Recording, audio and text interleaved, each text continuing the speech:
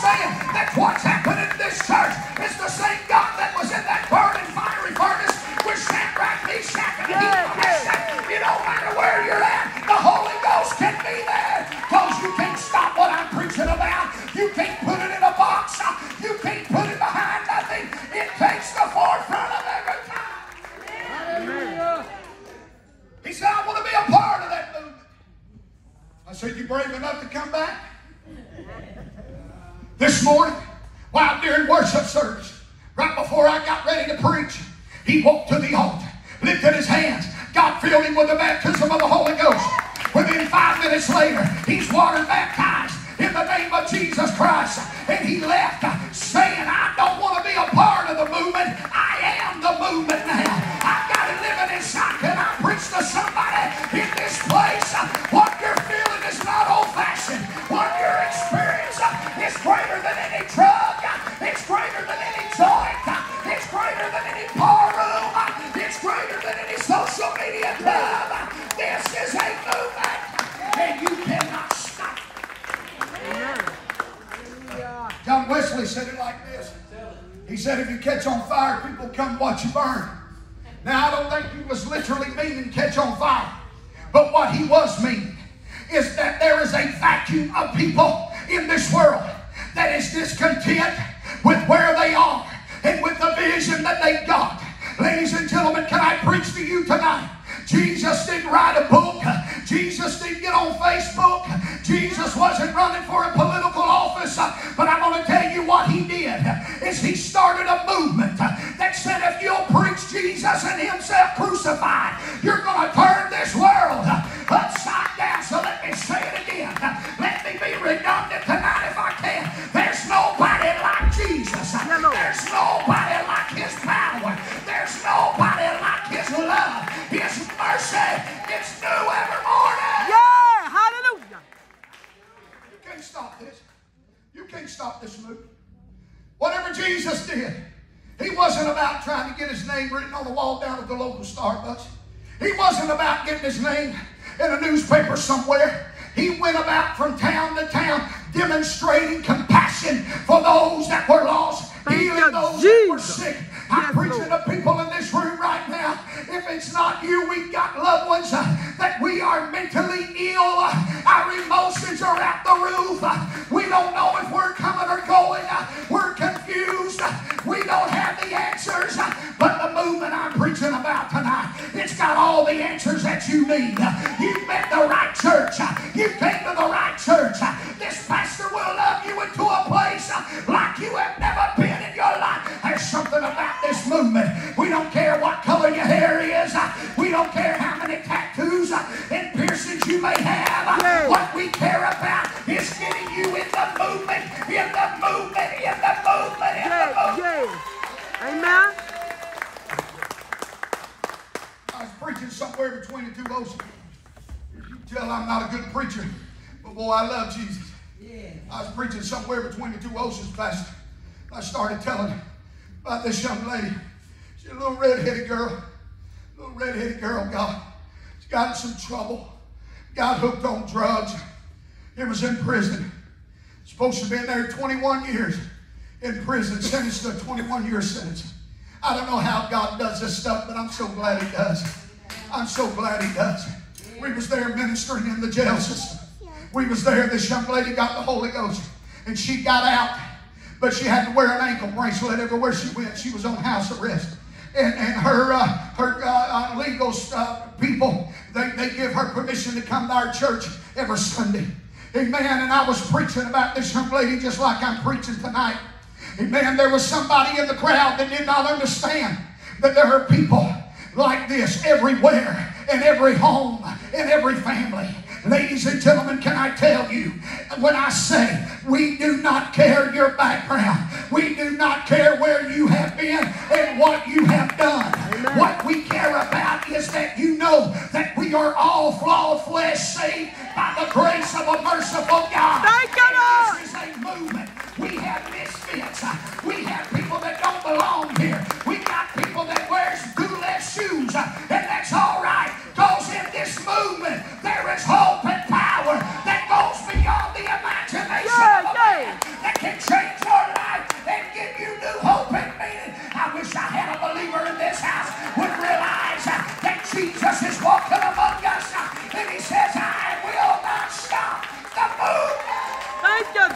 Hallelujah.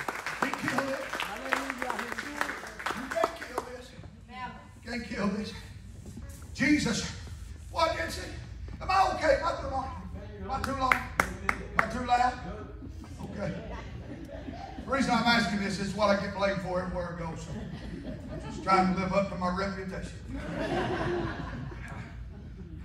See, we forget is that Jesus was found with a misfit. What's a misfit? Well, anybody that you don't allow in your circle. Think about that a minute. Jesus was found with the people that, no, you can't be sitting over there with them. Boy, they got caught trying to rob a Dr. Pepper out of a soda machine last week. You can't be over there with them. You can't go with these people over here because they got a reputation and boy, they just cause trouble everywhere they go. Well, I'm going to tell you right, that kind of stuff don't scare me. Somebody said, well, it's going to ruin your reputation. I'm not worried about that. Hello, did they turn me on? I'm seriously not worried about it. The reason I'm not worried about it is I'm a part of a movement if I don't care. Let me talk.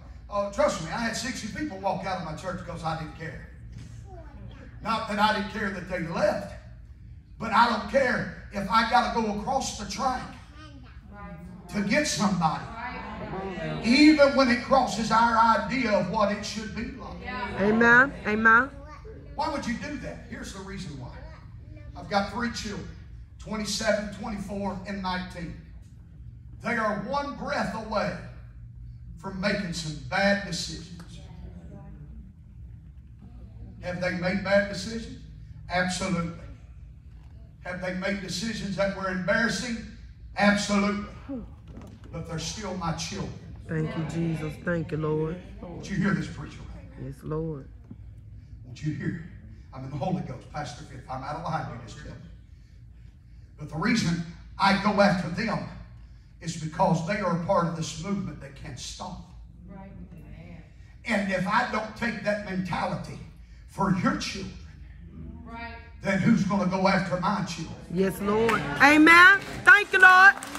Who's going to go after my people? Yes, Lord. Say, preacher, you just think backwards. That's the problem with church in general. We become traditionalized. We got all kind of eyes up in here. And we forget that Jesus came to seek and to save that which is lost. Yeah, Lord. Thank you, Lord. And the lost are broken. The lost are hurting. Yes, the Lord. lost stink sometimes. The lost don't do things right all the time. Thank the you, lost Jesus. has lost their way. But we that are in the movement need to get out of our churches, get in the streets, and raise a banner high and say, God loves you. He cares for you. Yes, Lord. Talking about a movement. A movement. A movement. I know not of this church because, Pastor, I believe you've worked here all the tenure of this church. You're the church planter of this church. And when you plant churches, you just do what you got to do. I am a church planter at heart. My wife and I moved to a city of 2,000 people. We were so poor they cut off the flashing lights in town. Everybody there, about 80% plus of that city was on government assistance. It was the poorest county in the state of Missouri. But God sent us there. And I was talked about. I had people come to me and say, I thought we sent you down there to start a white church. I said, you did? But he didn't.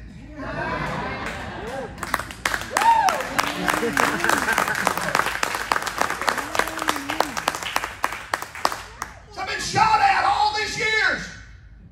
You're supposed to go down there and do this and do that. My beautiful bride and I walking down the streets of the hood, going into areas that, my God, we probably shouldn't have been, but God's mercy and protection was all around us. Thank you, Lord. All around us. I was praying for a couple one day. It was on Easter Sunday. Put my arms around them. I pulled them in tight and I prayed for them. I said, God, I'm praying you'll give blessing and mercy and love to this home, God. I pray for their family, oh God. I pray that you use them like never before. Raise them up from where they're at and put them on the right track. I got my information 2 days later. I'm knocking on the door. Only to knock on the door to find out that I had been praying for a same-sex couple that was sitting in my church. I got shot at. Got shot at. Why in the name of God, Jeromy, would you do that? Because you see, I may not agree with the sin, but I've got to love that sinner. Amen. And the reason I'm going to love that sinner is I am one breath away from falling into a trap of hell that could cost me my life. And if I show mercy and love and compassion right now, this movement can't be stopped. Amen. Thank you, Lord. Oh, preacher, I'm preaching to families in this room. You've been hit by hell. You're being hit by hell now. It's coming after your mind. It's coming after your philosophies, your ideas, your theology. It's coming after you. But I come with a word from heaven to prophesy into your spirit right now. You are here in this movement, and nothing can take you away. Thank you, Lord. Thank you. Push you out. Nothing can destroy you. Amen. Hallelujah. If I get out of line, just let me know. I'll quit here. Just give me 5 more minutes. I was raised in church. Been raised in church all of my life. 1975. I was born September the 26th. I don't know what day it was, but I know where it was at because my mama told me. My mother was 16 years old. My mother was raped by a 33-year-old man. Probably drugs, alcohol involved. I was raised. My mother got in church, in a church just like this. Just like this one. That looked beyond her faults, her failures, her habits, her hurts, and her hate. And they welcomed my beautiful mother, 16 years old, to the house of God. My mother walked in on a midweek service on the right-hand side from the pulpit, sat behind. The pastor's wife did not even know it. God filled her with the Holy Ghost. A few months later, I was born. 6 months after I was born, my mother married my adopted father. They raised me in a Christian home. In this Christian home, I went to a Christian school. I did ACE. That's probably why I read backwards instead of frontwards. But at least I know what a red light looks like. That's about as good as it gets. I was raised in a Christian environment all my life. God called me into the ministry.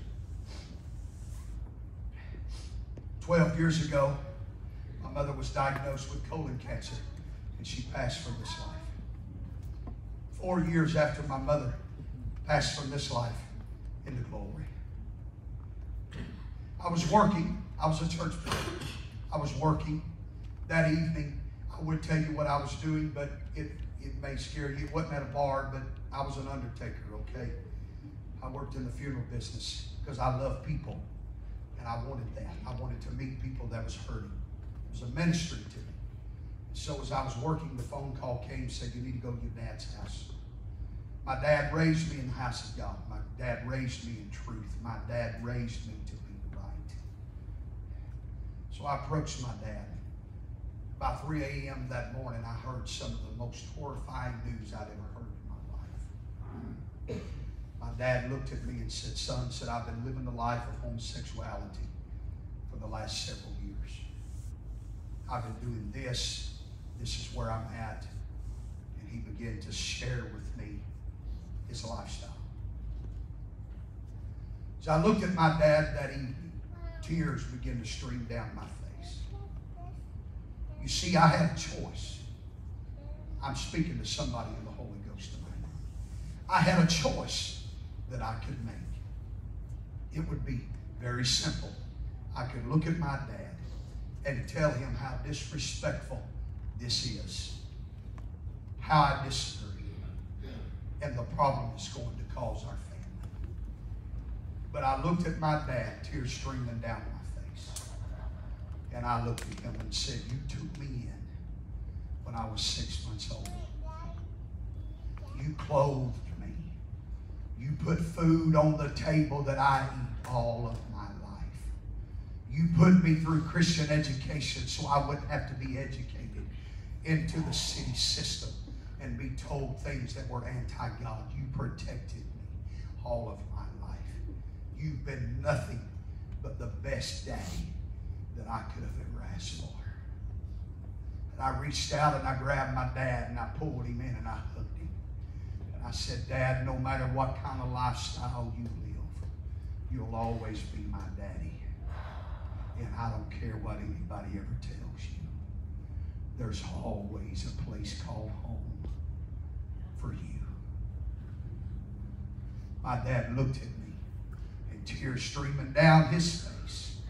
He said, Jeromy, everything you have said is exactly what I knew you would say. Dad, why would you say that? He said, because for the last 35 years, last 40 years, he said, we have put it into you every day that you help the hurting even when you disagree. The Holy Ghost is ministering to somebody in this room tonight. What could have happened is like our scripture text that I read here this evening, is that when they give birth, if it's a male child, I want you to kill it. If it's a female child, let it live. I could have looked at my daddy and immediately killed everything that God had already done in my life. But I said this to myself, I refuse to kill the movement that God has started. Amen. I want you to hear this preacher tonight. Okay, Pastor. Okay. There is a foundation that the church must be built upon. And there's going to be times that the movement is going to be tested and tried. Amen. You do not have to compromise what you believe to keep the movement going. You do not have to compromise our worship and our dedication and our commitment to God to keep the movement going. What we must do is that when the enemy, my God, I feel the Holy Ghost, is that when the enemy comes and says you've got to kill, you need to look the devil straight in the eye and say, this church is not about death. We are all about life. And we're not about to kill our new converts. We're not about to kill our new babies. We're not about to kill our future. We're not going to put our children on a back burner somewhere because society says, you've got to do this and you've got to do that. But we, the apostolics of this city, we rise high to proclaim, you cannot kill the movement. You cannot kill it. Go ahead. You go ahead and have your organizations. You go ahead and have your movements. You go ahead and march down Pennsylvania Avenue. You go ahead and march in front of our schools. But we're going to be in the church house. And we're going to be on our faces. And we're not getting up until we hear from heaven. Because we are a movement that cannot be stopped. Oh, let me say this and then I'll close. I got if you'll play a little bit, sis. If you'll play a little bit, that'll let me know I need to hurry. In the scripture setting that we read, the reason that new King Pharaoh wanted to take out the male children is because they did not know who Joseph was. The new king had no idea. All he knew, that if I let these babies live, they're going to overtake us. There's something powerful in new people. There's something powerful in new babies. Yes, Lord. Go ahead and shoot at me if you want to. But I'd rather have 100 new converts than 10 seasoned saints that had a bad attitude. Yes, Lord. Amen. I'd rather have 1,000 brand new people than one person in the church that was so holy they wasn't even any earthly good at all. But God, give us people that will not let the movement die. Yeah. Amen. Oh, I want you to hear this preacher. Oh, I got to hush. I Oh my God, I feel the Holy Ghost in this place. What happens? What happens? You hear me, weary child of God. You've been in this service several times today. Some of you are so tired that maybe you're ready to get home, call it evening, get your cheese and crackers, and get ready for the work day tomorrow.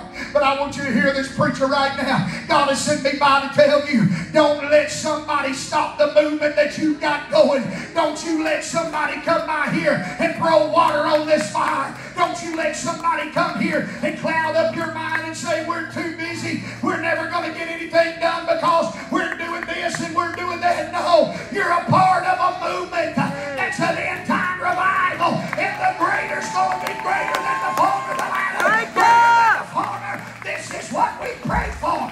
This is why we fast. This is why we believe. Yes, Lord. This is why. This is why. I want to tell you the reason why. Well, two reasons why. I jumped in my little pickup and I drove down here today.